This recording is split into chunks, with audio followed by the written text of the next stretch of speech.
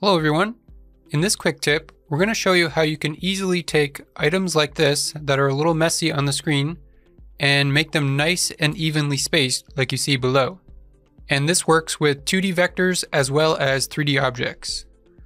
So to start, we have just a couple numbers here for an example, and these are just 5 different numbers, just so you can see the correct order.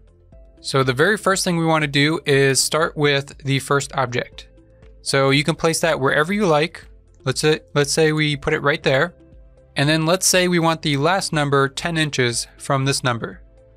So what you would do is select the last number, select that first, then hold your Shift key and select the first number. Then you can go to your Align Selected Objects tool, and you want to click this center button to center it on top of the last selected object, which in this case was the number 1. So now the 1 and the 5 are exactly centered on top of each other. So now we can close this tool. Then we can select the number 5 only, and then go to our Move Selected Objects. And we want to move this 10 inches to the right. So we want to go in a relative move, and we're going to go in the positive X direction. So we're going to type in 10 inches here and click Apply. Okay, so now you can see the 1 and the 5 are exactly centered vertically, and they are exactly 10 inches away from each other, center to center. So I'm going to click Close, and now is where the magic happens. So all you have to do is select all of the objects. In this case is all these numbers. You want to make sure they're sort of in the correct order. You want to make sure the number 2 is left of the number 3 object, and the number 4 is right of the number 3 object. That's going to matter which order these are, just as you see them here. So we're going to go back to our Align Selected Objects tool.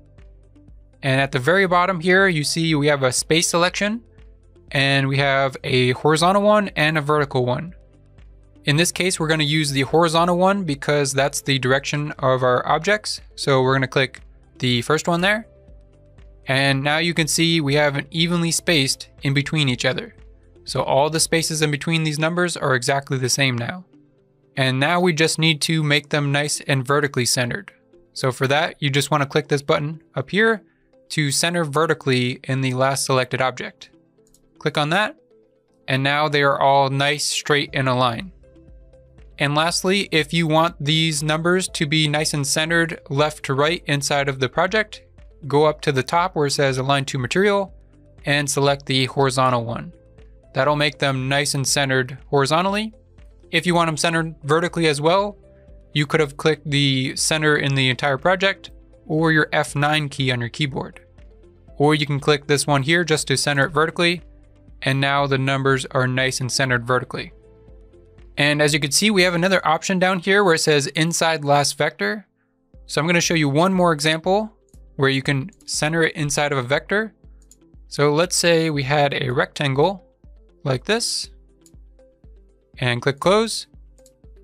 Then you can select all of the numbers, hold your Shift key, select the rectangle last, and then go back into that Align Selected Objects tool. And down at the bottom, you want to click the box to go inside of the last vector. And then we're going to go horizontal again. And now you can see the spacing has adjusted to fit inside this box. And now we can click center inside of the last selected object. But you'll see if you do that, they will all go centered, and you don't want that. So we're going to go to Edit, Undo. In order to center those properly, you want to select just the numbers, click the letter G to group those together, then hold your Shift key, select the rectangle, and then click that center button. And now you can see with them being in a group, they will go nice and centered inside of that rectangle. Now we can click Close, and you can ungroup those if you want to by clicking the letter U to ungroup. And now they're all individual numbers again. And now you can see the spacing has adjusted to be nice and centered inside of this box. So not only is it spaced evenly from the edges, all the spaces in between the numbers are exactly the same. So hopefully that tip helped you out, and if it did, let me know below in the comments.